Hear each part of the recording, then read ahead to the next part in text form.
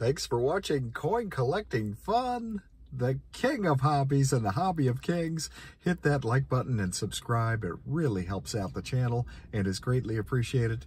And after this video is over, check out the link below this video in the description section to see a cool coin from the Philippines. And let's get that video to over 5,000 likes and over 10,000 comments. Here is a 2013 P Jefferson nickel. 607,440,000 were produced.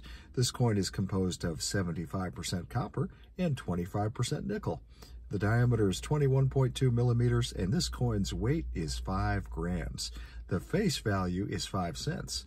The numismatic value is also 5 cents for one found in average circulated condition, but can be worth as much as 28 cents for one found in uncirculated mint state 60 condition, and can be worth as much as 56 cents for one found in brilliant uncirculated mint state 65 condition, and that is at the time of this video production.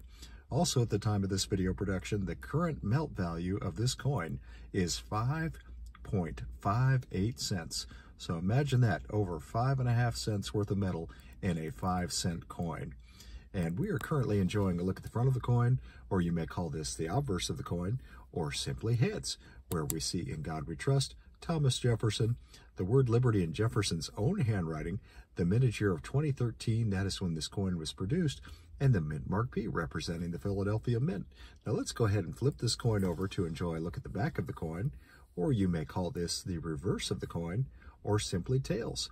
And what a beautifully designed coin this is, both front and back, both obverse and reverse, both heads and tails.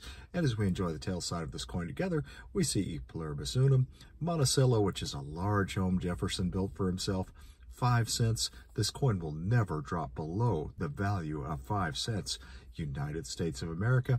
Thank you so much for watching. Please like, comment, and subscribe. And check out Coin Collecting Fun on Instagram and Coin Collecting Fun on Twitter at Coin Collecting Fun. And have a great day.